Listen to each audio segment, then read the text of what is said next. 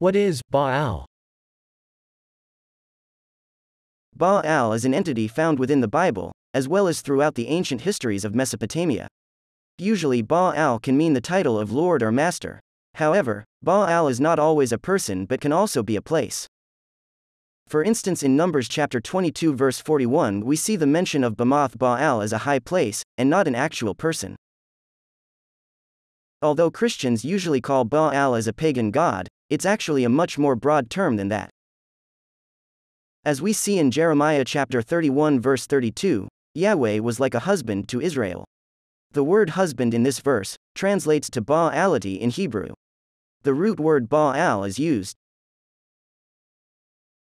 So does this mean Yahweh is just another pagan god because of his title, Baal? We see in Hosea chapter 2 verse 16, that no longer will the nation of Israel call Yahweh by the title of Baal in the coming days. It reads, "In that day, declares the Lord, you will call me, my husband. You will no longer call me, my master."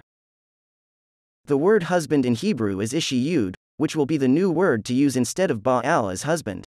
Baal is also another way of saying master. So in those days which have yet to come, Israel will no longer call Yahweh by the title of Baal. Meaning, Christians' use of Baal as a devil or a pagan god is a misconstruction due to their misinterpretation. Baal is just another title for Lord or Master, as is El, a title for God. So to put it into context in modern-day use, it would be like calling Yahweh the Great Architect today. Although Freemasons also call their God as the Great Architect, we know Yahweh is the true architect. This is how the ancients in Mesopotamia used the word Baal, as how we would use the word Great Architect today.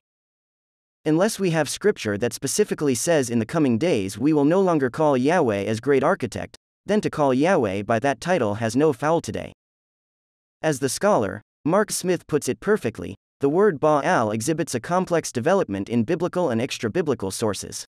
Where he also points out that there were many Baals throughout history outside the Bible. Which means the word Baal does not define one person or one pagan deity. So now we know Baal is just a term which can mean master, lord, or husband.